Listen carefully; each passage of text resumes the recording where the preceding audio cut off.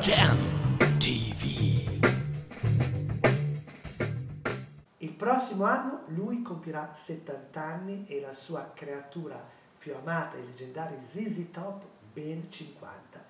Ma quando si ha la fortuna, l'opportunità di incontrare Billy Gibbons, come abbiamo fatto noi, non c'è bisogno di ricorrere a celebrazioni o ricorrenze per poter parlare di musica. Con Gibbons è facile parlare di blues, di rock, di Woodstock e di tante altre cose che hanno caratterizzato la sua lunghissima carriera musicale.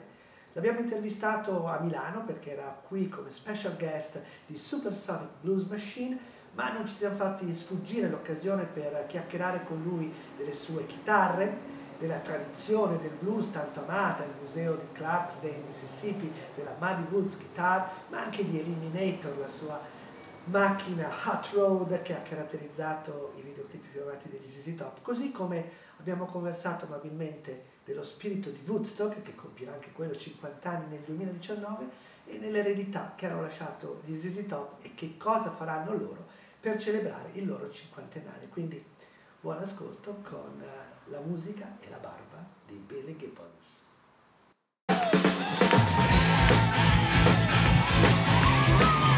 Have mercy!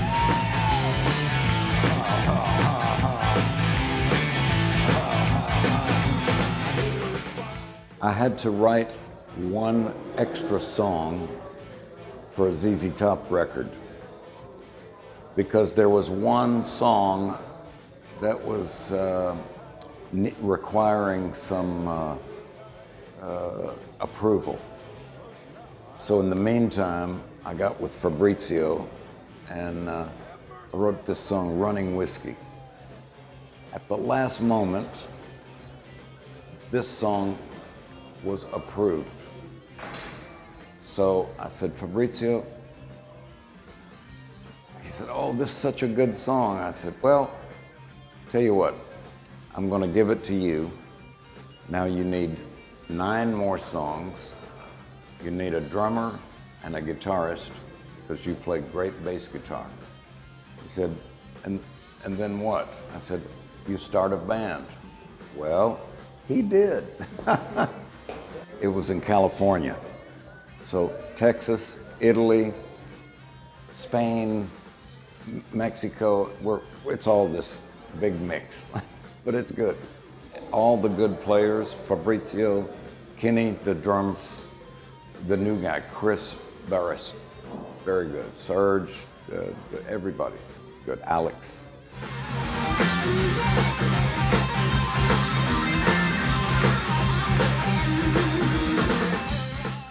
The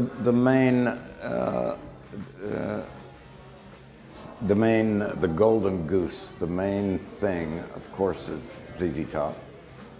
But I'm still learning, and the opportunity to work with other musicians is really a luxury. It's a bonus, because everybody's a little different.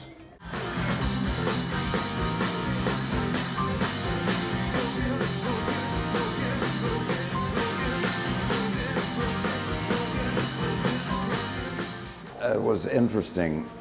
I had the group called the Moving Sidewalks. Somehow we got put on the Jimi Hendrix Experience, the tour. But they wanted the Moving Sidewalks to play 45 minutes.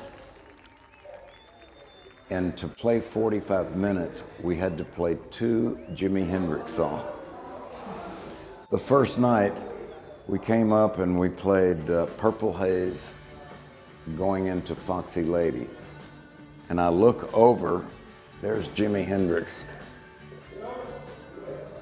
Can't believe this. I came off the stage and he said, I like you. You got a lot of nerve.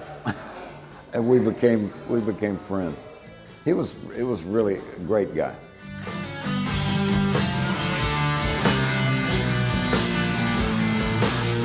I'm gonna get up in the morning, believe all dust my broom. I'm gonna get up in the morning, believe all dust my We were just leaving. ZZ Top had 1 month holiday, which allowed me to come with Supersonic Blues Machine. And I said, well, you guys get some rest because there's still a lot of work. And they said, there's always work. I said, no, 2019, 5 decades. And they went, Dusty, Frank, my 2 partners, and went, well, where did the time go? So it's almost unbelievable. I was just working ZZ Top and John Fogerty. I didn't know that Creedence Clearwater Revival with John Fogerty, they played Woodstock.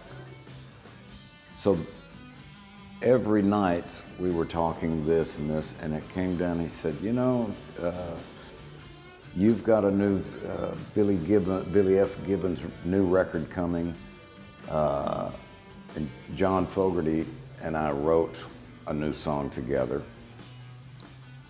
But we were always talking, that's today, but we were always going back, way, way back to those days. And to hear the stories of what Woodstock was like, it was a fascinating story.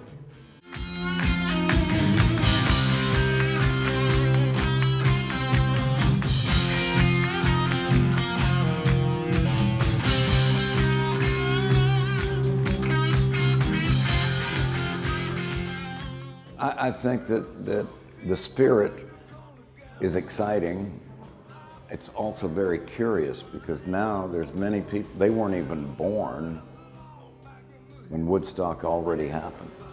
So there's a lot of curiosity. What's this like? What's this like? The good news, there's great recordings, there's film, and you can kind of get the feeling. We were just there 3 weeks ago, and it's become a big, you know, the first time I found this place was small room. Now it's got government money to expand, and it's very educational. They have programs for young kids. They got programs for big kids. They got a nightclub. They got it all.